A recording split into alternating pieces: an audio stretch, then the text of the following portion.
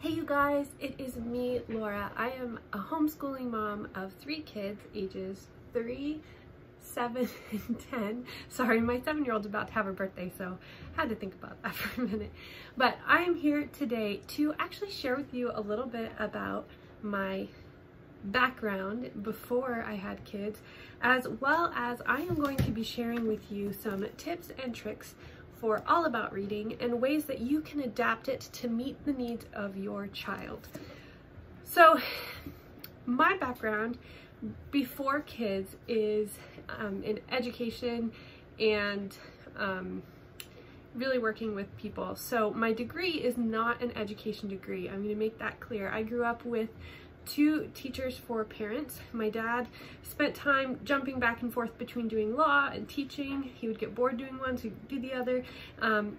My mom was a teacher my whole growing up.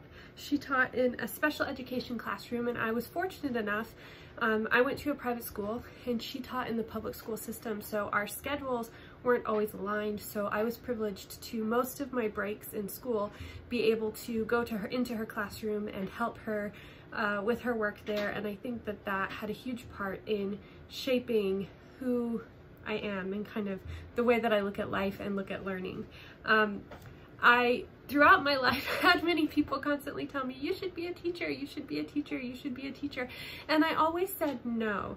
And the reason why is because when I'm in a classroom setting, I feel so confined and there's so much going on, and I'm an introvert. I do really well one-on-one. So I went on to school. I studied to be a pastor. Actually, when I realized that that wasn't going to work, I didn't know what to do. I felt kind of at a crisis point, so I just graduated with the quickest degree that the degree that I could finish the soonest, and wanted to see what was happening there. Now, from my time at college to many years after, what I did and what I loved was tutoring. I actually have tutored kids from kindergarten all the way up through high school level, through college level tutoring, and that is what I love, because it's all about meeting with students one-on-one and helping them to have whatever they need to learn what they're trying to learn. And it's all about adapting, and I like that every single person, every single tutoring session, everything is different. And I love being creative and coming up with solutions that can really help people in areas that they're struggling in. So after I graduated, I tutored for a few years. And then I had actually a teaching opportunity open up to me. Now, I do not have a teaching degree, but I was hired and I took classes toward an education degree for the time that I was teaching. I said I would teach until I got pregnant. At that point, I was really struggling with fertility. Pregnancy did not end up being something that, I didn't think it would be something that would happen, as for sure not for a while, because of the struggles that we were having. I ended up getting pregnant my first year of teaching. However, during that first year of teaching, I received lots of positive feedback in regard from my superiors about my ability to differentiate instruction for each child. That year I had a classroom that was very diverse in its needs. I taught kindergarten through 2nd grade. I had some highly gifted students, and I also had some students who were really struggling and all over in that spectrum. So I actually wrote an individualized lesson plan for every single child, which might sound crazy. And I also structured my classroom in such a way that each child would be able to learn each subject based on their own individual learning styles. This was very difficult. It really burned me out. This would not have been something sustainable for me to do. But what I have realized is that this individualization is really what I'm passionate about, and learning how each child learns individually. So I have brought that to my homeschool. I have done some tutoring on and off throughout the years that I've homeschooled as well, and I feel like that's really where my strength is. So it totally dawned on me that I could, through my channel, share with you some ways to adapt the curriculum that you're using and the things that you're doing to hopefully fit the needs of your child better. Now, this is a very individual thing, and of course I can't make a video that would for sure speak to everyone in every need, but hopefully I can give you ideas on ways to use some of the tools that you have and adjust them in ways that might work for your child. Now, since I have been homeschooling, I continue to keep up on educational research, especially as it relates to literacy, because that's something that I'm really passionate about. And I have seen kids struggle with reading, and it's various levels of literacy have various amounts of research done. Some things are researched more than others, but I just find it all fascinating. And my goal is to learn as much as I can, because I find that there is rarely one philosophy that works perfectly for every child. It's a matter of pulling pieces from the different philosophies and finding what clicks for your specific child. So that was a really long introduction, and I'm hoping that this video won't be too incredibly long, but today I am going to use some of those skills to show you ways that you can adapt All About Reading. Now, some of these are things that I do with my own child who's going through All About Reading right now, and some of them are not, and I hope to show you ways that you can adapt it for children who are advanced and understanding the concepts and moving through very quickly, as well as ways that you can adapt the program for students who might be struggling. And my hope is to give you a bunch of ideas. I don't expect anyone to do all of these things, but hopefully you can find something that works for your child in a way that helps them to move forward in reading. Now, one thing that I do want to say with reading, and this is based on some research, although it's not heavily researched, it's based a lot on personal experience and what I have seen. And it's something that other educators who are trained in these professions seem to agree with me on, and that is that not every child learns to read at the same time. And for most children, they reach a point where there is a click that happens in their mind. Now, that doesn't mean that you should not do any reading instruction with them before that click happens. And it also does not mean that if the click does not happen by the time they're in kindergarten, first grade, or even second grade, that you should freak out. There are definitely things that you should watch for and be aware of, things like dyslexia, dysgraphia, learning disabilities, and you can give tools to help with those problems early on, which is going to give your student a much better start. But a lot of the things that I am going to be sharing with you today are things that would be used in some of these circumstances. However, saying that, if you do feel like your child has a learning problem, you want to make sure to get their vision checked. You want to make sure to have them evaluated so that any problems that they have, you can give them the tools they need to grow and to improve and to find success despite those challenges. So that being said, I'm going to turn the camera around and show you a few things that you can do with the All About Reading program to adapt it for your child, as well as just a little bit about how the program works. And just so you know, I am just going to be talking about level 1 today. So these things can, I'm sure, apply across the board, but I'm just talking about level 1 today. All right, so when you get All About Reading 1, you are going to have the teacher's guide, you're going to have the student book, and you are going to get 3 readers. I just have one here that I am showing you today. And the way that the lessons are generally set up, it's slightly different at the beginning, but as you get into the program, you have a rhythm. Let's see if I can find where you have a lesson that you teach that usually has some sort of rule or skill or something that you're teaching your child. In this case, this is a shorter lesson. Let's see if I can find one that's more standard. Okay, so you will have a lesson like here where you're learning about the consonant TMCK, how it makes the sound. You'll have a box here that kind of goes over the information for you as a teacher. Some of these phonics skills and some of these phonics rules are things that you might not have actually been taught by a child. All About Reading is all about giving the child the rules and the foundation they need that they can then go on and build on.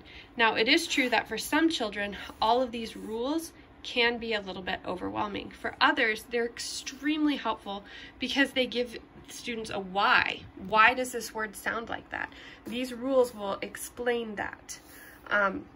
It's a little different than their All About Spelling program, which teaches from a different perspective. It teaches the same rules, but from this perspective of creating the rule rather than decoding the word. So, I mean, creating the word, not the rule. Sorry about that. So you'll have this box that tells you what to do. Then there'll be a reminder to review phonogram cards as well as word cards, and sometimes they'll give you an idea for a game to do. Now, the teacher's guide in the back does have several game activity ideas for reviewing the word cards, for doing the fluency sheets, which we'll talk about in a minute, and for reviewing the phonograms. Now, these games are mostly the same across the different types of activities. There are some slight differences, and I'll talk a little bit more about those later. So you'll have a lesson that's completely scripted. It tells you what to do. You can use letter tiles, or you can use the letter tiles app on the iPad, which is what both of my children have preferred so far.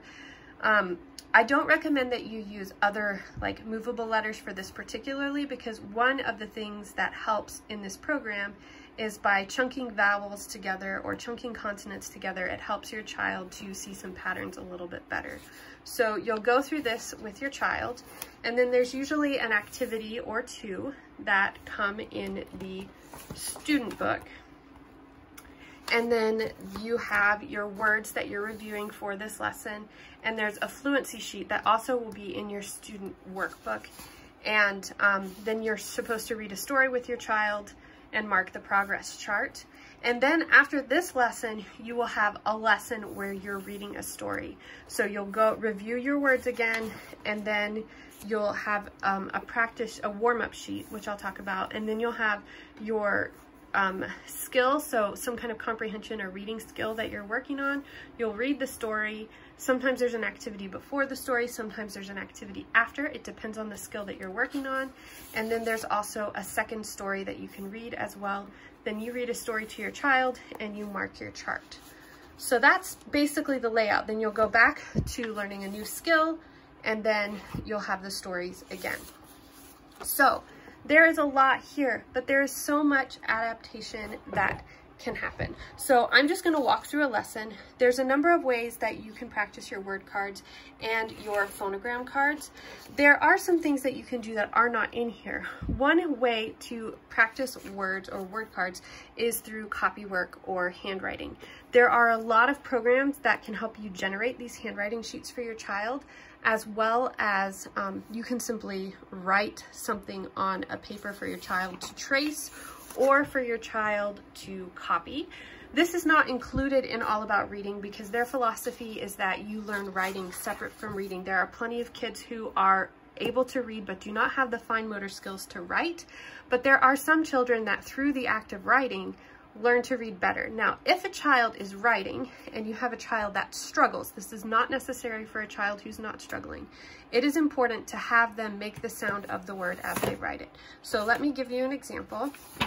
One of the words in this lesson, well, this is a bad lesson to demonstrate that with because these are leap words. They have leap words which are don't follow rules that the child has already learned, but they're high frequency words that are important for the child to know. But if you have a word, okay, like let's see, here's long is a word. So when my child is writing the word long, if they're a child who struggles, I would have them write l, on, g, and make every sound as they say it. Now, I did not write that well because I'm holding the camera while I'm doing it, but that making those sounds as they write help to make more connections in their brain. And that's what this is all about. This is all about making connections, and everybody's brain works a little bit different. So the way those connections are made are going to be a little bit different. But for some kids, writing the words in that way can help them to learn the word and to know it better. Another thing that you might try to do, some children find it easier to spell words, to code words, than to decode words or read them. And in that case, it might help for you to do some spelling with these words with your child. You can give them the words as a spelling test. You can let them build the words with their tiles. You can let them write the words on a whiteboard. You can have them basically make the words in any way that they find fun. And you can practice the words that way to help them to learn them for reading. There is also large motor activities. So doing things like setting the cards out and letting your child jump on them, letting them make the words with their body, letting them spray the words with writing the words with sidewalk chalk and then letting them spray it with their squirt gun. These are all going to be using large motor skills that help some children to retain information a little bit better.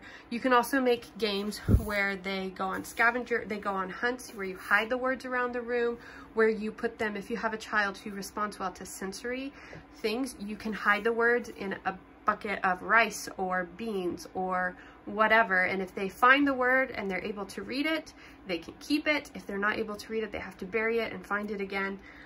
These are all ways that you can practice these words. Now, one thing I do want to make clear is that you can do 2 lessons in a day, you can do 1 lesson in a week. You take it at your child's pace, and there are times that you might move faster and then you realize your child is struggling, so you slow down. And then you realize, okay, your child's picking up again, so you speed up and slow down. That is fine. There is no continual pace that you have to do, and a lot of times development happens in spurts, and that is okay. So we have our review, we have our word cards here. And then the lesson is pretty scripted, and that's one thing I would definitely make sure that you do each lesson so that you cover the concepts. The amount of practice your child needs will vary depending on your child, but at least making sure that you talk about those things. Then you have your activities and your fluency cards, your fluency sheet. So activities are generally fun, and I have seen a lot of people on YouTube who will take the student book and prepare all the activities and put them in a sheet protector, and then use them over and over again for each kid, because there's nothing that they write on, so technically these could be used again. I use them as consumable materials, and I'll show you a little bit about why in just a minute. But instead of doing it that way, what I like to do is I take a notebook. You can get whatever size notebook. This is just an old notebook that I actually had in my house. And I take the things and put them in the book. So you've got your word flippers. The kids can go back and use these. And then the activities, I have the little game pieces here. So we have everything that we need. And the nice thing about this is that there's something that they can go back and do. But one of the big pieces of this is the practice sheets. So a lot of kids will struggle with the practice sheets, and I can totally see why. I'm going to find one here for you, because you have a page with a bunch of words on it, and usually it's multiple pages, and especially for a student who struggles, this is way too much to try and do all at once. It's just way too much. And so let me show you another one. And some lessons have really long ones like this, look here, and some lessons will have pages like this, and it's so much, and you do not want your child to get bogged down in this or to feel overwhelmed by this. Now, some students this will not bother at all, and if that's the case, go for it. If you have a student who's a really strong reader and they're picking up on everything and they find these burdensome, don't do the whole thing. Don't feel like you have to read every single word on here. The whole point of these is to just give children the opportunity to use the skills that they're learning, to decode words, and to become faster at it. But this, if this is causing meltdowns, you can totally adapt it and do other things. You don't have to do it all if your child's understanding. So what I've done is I'll go through section by section, and I come up with games. And we do not do this. We do a little bit every day. So we'll have our main lesson, and then after that, it might take us 5 or 6 days to get through these, and that's fine. We'll just take as long as we need to get through. But for this one, there's a game that they have called Fun with Emojis. So I have that set up here in the front because we use it different ways, and they have the emoji cards. We'll set them out, take turns drawing the cards, and then I will take turns with my child. I will read one with the emoji I have, and then he will read one, and then I will read one, and then he will read one. Just hearing these words, and I will point to them as I read them so that he can follow along too and see what I'm doing, but it's less overwhelming. If I notice he's starting to tire, even if it's before I had planned, we stop and save the rest for later. So that is something that we do. And also, another game that I'll do is I will cut these up, and he can draw pictures.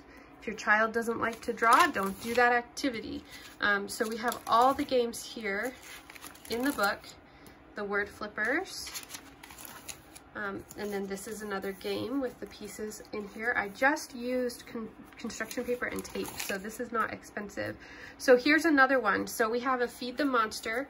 In your book will come a little monster cutout that I don't have, where you cut a hole in his mouth and you can feed stuff to him. So sometimes we'll feed our word cards, sometimes we can feed these. And I will cut up the fluency sheet so that the chunks are much smaller and it's less overwhelming for my child. And that can be really helpful for kids who are struggling to read. Sometimes you have to make a copy because they're front and back, but just cutting it up. And even if we don't do all of that in one day, that's fine. We can do what we can do and then come back and finish. And then this is another one, Take to the Stage, where we take turns reading these and then we act them out. So suddenly this page to read that is overwhelming becomes a fun game. So I've done that with a lot. In this case, the King's Jester. So I have cut the words up and put them into different sets, and here's some phrases, and we're gonna make silly sentences with these. If we only get through one set a day, that's fine, and then we can do more the next day, but we're just gonna have fun and make silly sentences and laugh with these. And there's all sorts of games and ideas. There's games that they recommend as well that you can do, but feel free to break it up and make it easier for your child. So then it is important to be reading to your child. So then we're gonna go to the lessons about the stories. Now, if you have a child who is a very strong reader and does not need to read both stories, that's fine. Often kids do want to read both stories. And then there's the way that you approach this. So there's a few schools of thought as far as reading. One school of thought says you do not read these things to your child ahead of time, because it is true that sometimes students with dyslexia or learning problems can learn to memorize what they've seen, and then when it comes time for them to read it, they're not actually reading the words, they're just spitting back what they've memorized. However, I feel like depending on the way that you're doing it, it could also be helpful for a child to hear the words first. So you can do this all in one day. If you have a strong child, you can break it up and do all of story 1 and all the activities in one day and all of story 2 in the next day. Another thing that you can do is you can do your review for the day with your phonogram and your word cards. And then you can do the activity that goes with the story, skip the warm-up for the day, do the vocabulary and activate prior knowledge talking about the story, but instead of your student reading the story, you read the story to your student. Then come back the next day and do the warm-up sheet. So I'm going to show you a warm-up sheet that I have in here just to kind of see what that's like. So these warm-up sheets can also be intimidating sometimes too. Now there are tools like this that you can get for free online. There's also what comes with the program. You can get a card like this to help you just see one word at a time. And sometimes that can be helpful for a child. But I think the point in all of this is to make it fun. So the idea is that these are words that your child will encounter in the story. Now, if you have already read it to them the day before, this is going to be easier because they'll already have those words in their mind.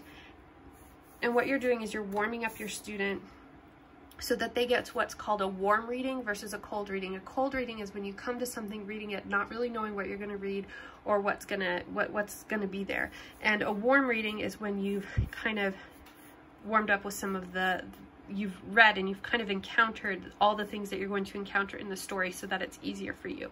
Any names are going to be in this part. Any tough words or tough vocabulary is going to be included in this part. So I recommend that you still go over this with your child to warm them up. You can even talk about what you read about the story the day before, and then you come to your book and you read the story. Now, one thing that you can do, sorry, I'm trying to open this up here. One thing that you can do to check and make sure that your child is in fact reading and is not just parroting back something that they've memorized is to have them follow the words with their finger. Because if they're following with their finger, that is going to show that they know, what words are going are going with them. And I recommend when I do have lessons, now the way that All About Reading is written, you only read each story one time. But on the days that my child is not reading a story for the lesson, and I've done this many times, I highly recommend having your child read to you, to your dog, FaceTime a grandparent, whatever the case may be, and read one story that they've already read, so that's already familiar with them. Read that to someone every single day so that they are practicing those words, so that they're getting more confident in the stories that they know, and that's going to help build their confidence as well. So that is another thing that you can do.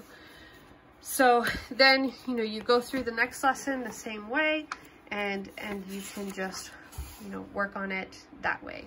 Now, I'm going to turn this around and talk to you just a little bit more.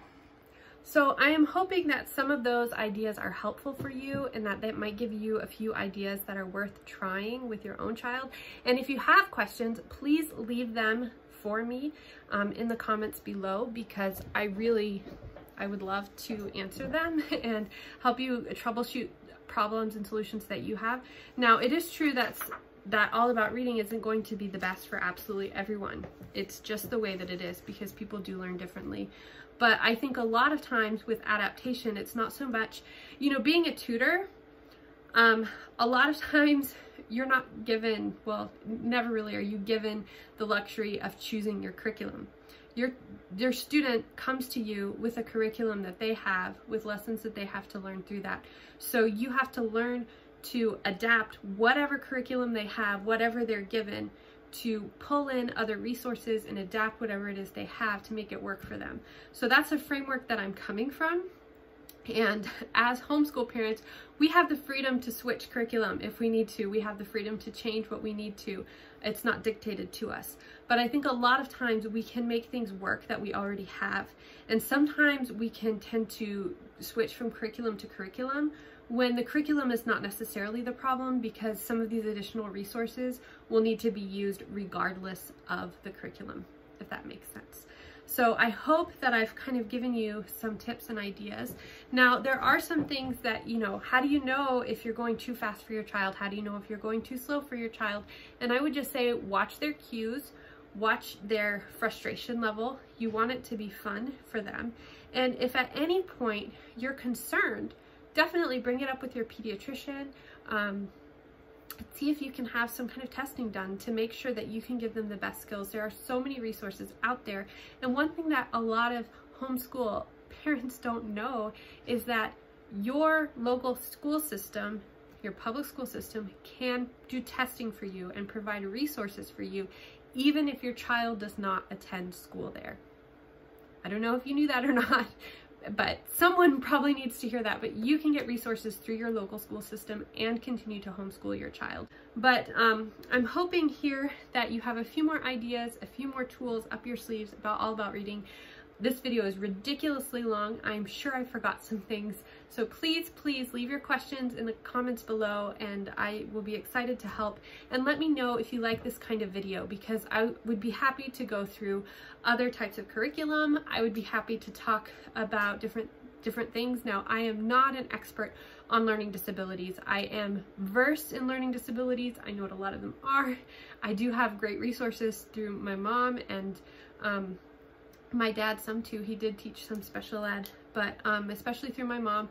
But I am not an expert in learning disabilities. However, I can help you think outside the box and be creative in ways to help your child who might be struggling in a particular area. And I can also help come up with some strategies that might be helpful in certain situations. So I don't know. I'm not a professional. I've had tutoring training, I've had some educational training, but this is my passion. And so I just realized that if it can be helpful to anyone in the YouTube world, I should share it. So that's kind of where I'm coming from. And if there's other curricula or other programs that you want to see, or if you want to know ways that you can adapt other things, let me know. And hopefully this is helpful. I'll talk to you later. Bye.